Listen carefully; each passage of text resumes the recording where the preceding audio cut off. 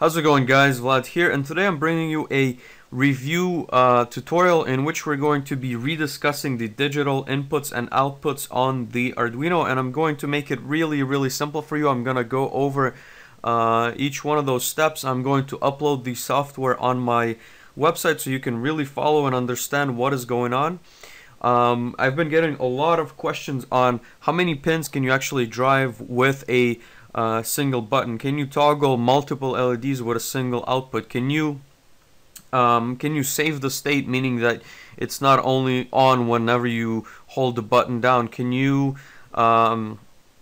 drive different states? So in this case, I have a very simple circuit setup in which I'm toggling the states of this RGB LED. So as you can see, I have the off state, I have the red, green, blue, and then back to off. So you can consider those as distinct pins.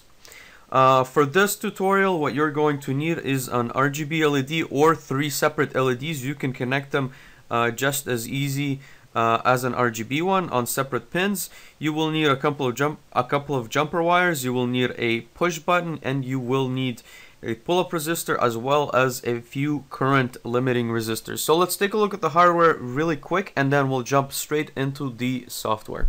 So the RGB LED that I'm using for this particular tutorial is a common anode diffused LED. So what that means essentially for you is you will need to place the high pin on the common pin for the 3 LEDs, and that's fairly important because if it is a common cathode LED, you would not be able to drive the same way. You would need to place the ground there, and then you would need to toggle the 3 other pins. So that is something you want to pay attention to. You will see a small diagram on your screen right now explaining exactly how the LEDs are connected on the inside of this particular LED. The current limiting resistors, they don't usually change for LEDs. So this particular LED, according to the data sheet, has up to 20 milliamps of current. So the suggested resistances are 220 ohms.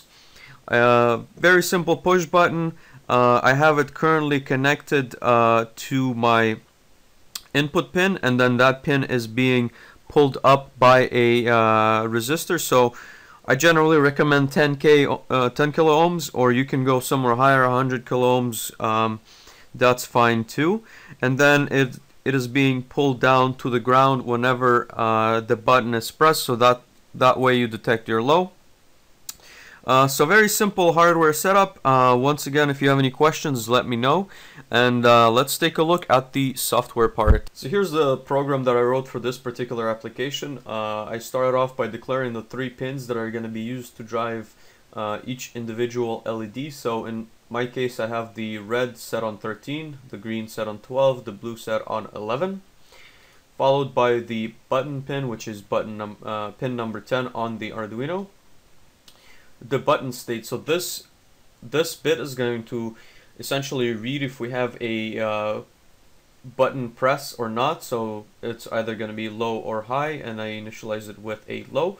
The button hold state is going to be used in order to prevent the states from triggering while you hold down the button. So it's going to hold the current state that the button is on and leave it in that state until the button is released.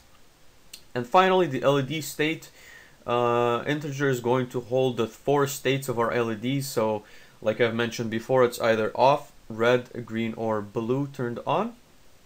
In the setup, I define the outputs and the inputs. So very simple stuff. So pin mode, red output, green output, blue output, and the button will be an input for this particular application. The digital writes, we have red, green, and blue set to high, and this is because of the structure of the LED. You need to pull those pins high in order to turn them off. So during the initialization step, I just pulled all of them high to make sure the LED is off when the Arduino powers on. The setup function is followed by our loop. So the first thing I do inside the loop is update the LED state, and this is going to be explained down below. I have a function which will update the state of the LEDs. The button is then read, so we store the current state of the button inside button state. So this is done through a digital read button. So a very simple function used in the Arduino library. So this checks if the button is either low 0 or high 1. So if the button is low, so that means there was a press of the button. Remember, my button is pulled low whenever it is pressed, and button hold is low. So pay attention to this bit. So right now it is low. It is going to go through, first of all, we're going to set that button hold to high, which means your finger is on the button and it's still there. And then we're going to toggle the state. So obviously if the state is 3, you want to loop back on itself and go back to 0. Otherwise you just increment the state. So imagine it like this. This part of the function is only done once until you release the button, correct? So if the button state is high, so if you've released the button, then the button hold is going to go back to low and allow this function to execute once again next time that you press the button. So this is pretty much it inside of my loop, inside of my main function. So the LED update is also quite a simple function. So I pass the state from the loop into this function, and if the state is 0, I turn off all the LEDs. Remember, they have to be pulled high in order to be turned off. If the state is 1, I turn on the red LED. If the state is 2, I turn on the green LED. If the state is 3, I turn on the blue LED. So very simple, just 4 states defined in this case. Could have done it through a switch statement if I wanted to. What else did I want to mention? So this whole program does not utilize button debouncing. So if you want to implement button debouncing and making sure that you don't skip through states, you have to watch my button debouncing tutorial and do it through either software or hardware. If you have any questions regarding button debouncing, please let me know in the comments below.